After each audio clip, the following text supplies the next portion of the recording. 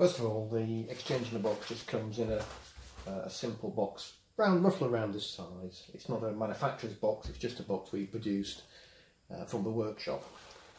So first of all, we'll have a quick look at what you get with the exchange in the box. So you get the two cords, I'll show you something. You get the power supply and you get the actual unit itself. Now I should explain that these units are repurposed, and so they are in effect obsolete bits of kit. We use them or repurpose them because they will understand pulse dialing as well as tone dialing for old vintage telephones, and they'll have enough juice, if you like, to ring old phones.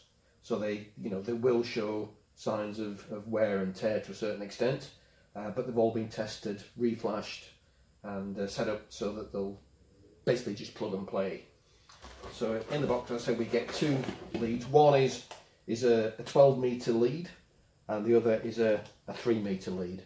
But obviously you can extend that with a simple extension lead if you need to go to a greater length. You can go to, provided you use a decent quality standard telephone extension lead, you can go to about 100 metres or possibly beyond, depending on the quality of the lead. So first of all, we'll just, and that's basically it, you get, say, 12 volt power supply, all UK designed, if you like, the exchange in the box and the two sockets with their appropriate leads. So first of all, we'll just plug just to show you how it all works, how to set it up. It is all plug and play, so we'll just literally plug the power supply in and put the power into it's a 12 volt supply, into the actual unit.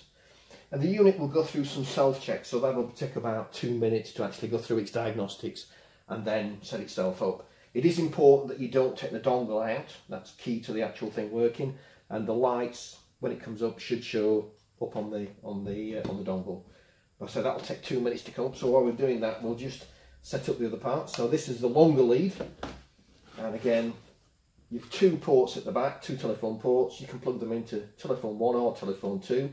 For now, I'll plug this one into phone 1, and then I'll plug the other one into phone 2.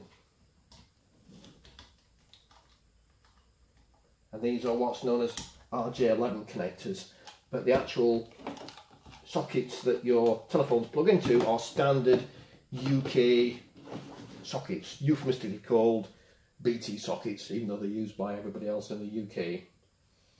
Right, so what we'll do now is we'll plug in to show you how it works, and that's it, and that's all you need to do. Obviously you can run those cables somewhere neat, and as I say, just wait for 2 minutes for it to come up. But what I'll do, just to show you how it works, is I'll plug in this is actually an old Bakelite 1950s telephone, and again, standard socket, plug it into these, and again, as I mentioned before, you can use modern telephones. This is a modernish telephone. It's push button and tone dialing. So plug that into the other socket. That's pulse dial, and as I say, 1950s, but they've both got the standard leads on there. So if we want to make a call from one to the other, we can do it from the modern phone to this one. So I'll pick that up, and then that's reached the 2 minute point, and then if I just press 0, it will ring the Bakelite phone, obviously as we mentioned before, with the UK cadence, so it sounds just like in the UK. And suddenly I can dial, if that's on stage, I can dial off stage and dial. We've programmed in various numbers, so for example an easy number to remember is Whitehall 1212, which is just simply 1, 2, 1, 2. As that's ringing the modern phone. Obviously it could, and then you could have a conversation between the two and discuss whatever you wanted to, if you're going to use it, for example, as an intercom system. Put the phones down, and it's literally as simple as that. One of the things we've done to make it true plug and play is pre-programmed in a range of numbers that you can dial from on stage or off stage between the various phones. So if you wanted, for example, to simulate a 2-digit dialing number, which would have been somewhere probably somewhere in the 1930s, We set up it so you can dial 4-1, so if I dial 4-1, it'll ring the phone, and then obviously you can then have a conversation between two actors on stage if necessary. That would be a 2-digit number. A lot of people would probably want the 4-digit numbers. So for example, in the days of New Scotland Yard, it was Whitehall 1212. And so in that era, you would dial, you'd pick it up and you would dial 1212. And again, that would ring the phone in exactly the same way.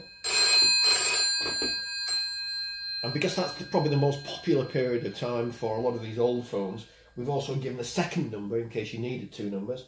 And that number is 3131. Again, that will dial through.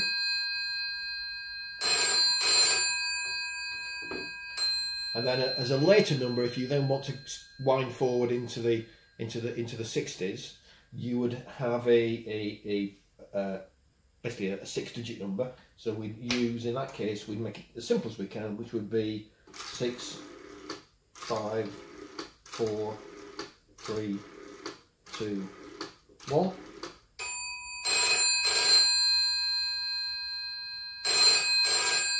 Just gives you that little extra option. And of course, as we've mentioned before, if you wanted to do a quick dial, so that you don't want to give the actors too much to remember, is they can just pick it up and dial a 0. They're like dialing the operator if it's a bedroom scene in a hotel or something like that. Or if you're off stage and you just want to dial that one quickly, you just pick it up and dial 0.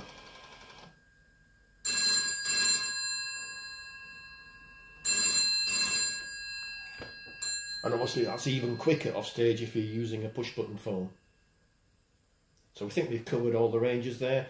If there's anything specific you wanted, we can actually add that to the system, but it's something that we need to configure back in our workshop before it's sent out, because I said that the whole concept of this is you just plug it together and use it. You don't need any electrical skills or computing skills to actually use the thing. It's the basics of the design is simplicity. One of the key criteria for building this particular solution was to make it so that it's intuitive. So anybody who's going to use this, whether it's as an intercom system or whether it's used in a play, it should be completely intuitive. So, you know, you pick it up, you then actually get dial tone, and then if you want to dial the numbers, you dial the numbers just as though you were on a telephone exchange in the UK. So provided the person actually knows how to use a telephone, a landline telephone, if they're old enough to remember, then it should be second nature. There's no specialist buttons to press, no timing issues. If somebody picks up a phone, it will stop the ringing straight away. So if I dial it again just to show you that does work, rings the phone, and as soon as it's picked up, it stops. And if you need, you can have that conversation. There's no feedback. The audio quality is actually really good, so it doesn't disturb anybody actually using it. They can't hear their own voice too much. All the kind of things that you can get with special electronics if you're not careful. So we try to think of all those elements and make it as simple and as intuitive as possible. What I'm going to explain now is not important unless you're going to use the phones to dial out from stage and use old pulse dial telephones. Old pulse dial telephones like this, or sometimes called rotary dials, need to be calibrated correctly if they're going to work with modern equipment.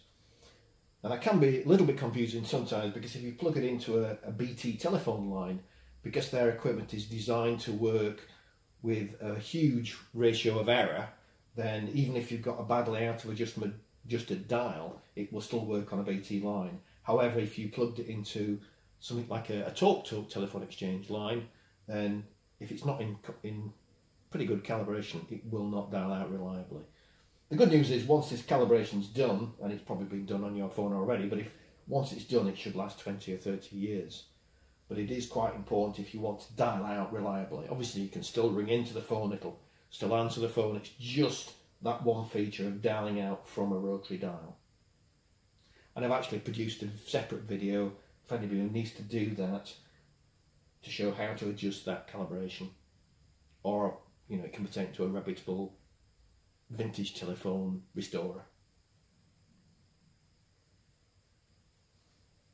It's only actually necessary on probably about 15-20% of these phones. Most of them have been maintained and recalibrated in the last 20-30 years. It's just the odd ones that may exhibit that problem. I'm just really explaining this just in case there's the confusion of, well, it works when I plug it into a BT line, but not when you plug it into Exchange in a Box. And that's the reason for the difference. It's that fact that the BT telephone exchange is not quite unique, but very tolerant to out-of-adjusted dials.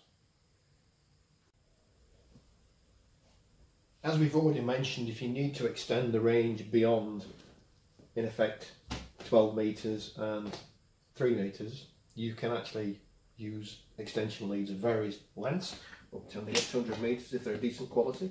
That's all you do. If you want to do that, is just plug your extension lead in and plug your phone into that extension lead. Obviously it can use a lot longer than this, and similarly it will still work fine.